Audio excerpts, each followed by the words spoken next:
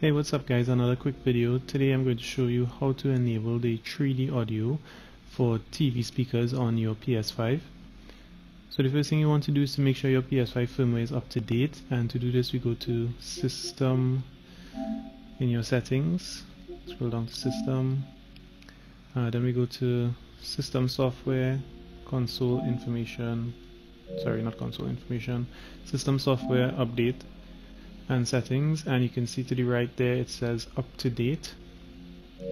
And now to enable the 3D audio we go back to Sound in your settings, and we go to Audio Output, and we go down to TV, and you can see enable 3D audio for TV speakers. I have it enabled right now.